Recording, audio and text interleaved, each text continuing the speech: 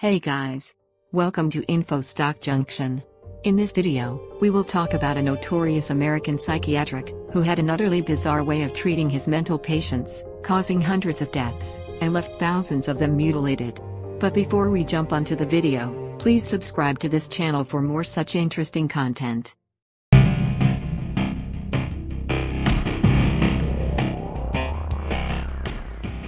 Science and technology has definitely advanced to the stage that patients are no longer exposed to permanent and painful medical procedures without their permission. But in the early 20th century, the scene was different. Dr. Henry Cotton was an American psychiatrist and the medical director of New Jersey State Hospital at Trenton, a large mental asylum, from 1907 to 1930. Cotton had studied psychiatry in Europe under Emil Kraepelin and Alois Alzheimer, who were considered great researchers of psychiatry at that time, and was also a student of Dr. Adolf Meyer of Johns Hopkins School of Medicine. Cotton had a bizarre insanity theory that all mental disorders stem from disease and infection polluting the brain.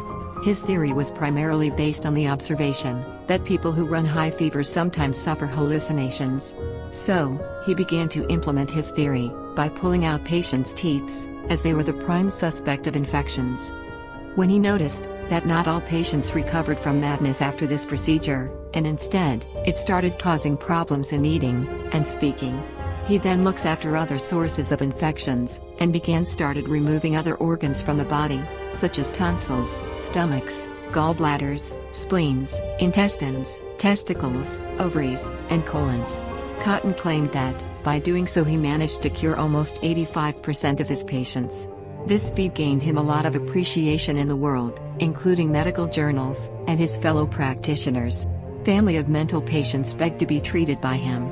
He became so famous and affluent, even New York Times wrote in his appreciation that, at the State Hospital at Trenton, New Jersey, under the brilliant leadership of the medical director, Dr. Henry Cotton, there is on foot the most searching, aggressive, and profound scientific investigation that has yet been made of the whole field of mental and nervous disorders. There is hope, high hope, for the future. But due to Cotton's insane surgeries, the mortality rate of his patients began to surge. Almost 1 in every 3 of his patients died as of his bizarre surgeries.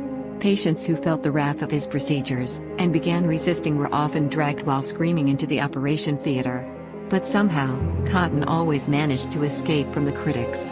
New York Times, in his support after he replaced his male staff with female, wrote, "The men naturally are too rough with patients, and that male patients are not so excited by the approach of women nurses."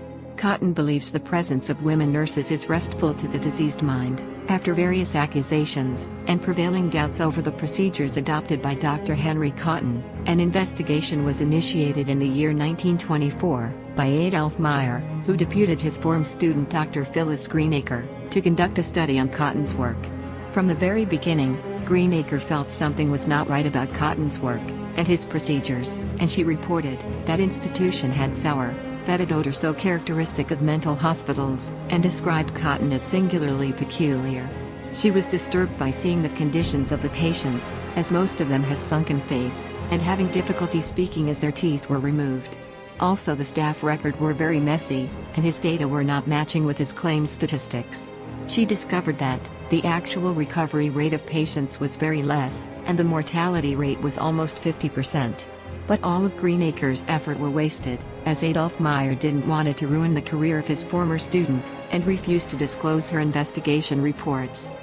After the retirement from Trenton, Dr. Henry Cotton practiced the same bizarre procedures to treat insanity on rich families' patients in his newly opened clinic.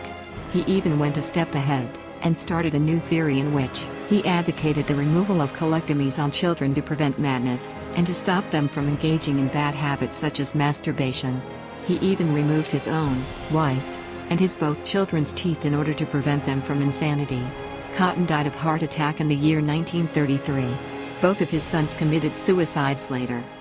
Overall, Cotton and his staff extracted over 11,000 teeth, performed 645 major surgeries, killed hundreds of people, and mutilated thousands.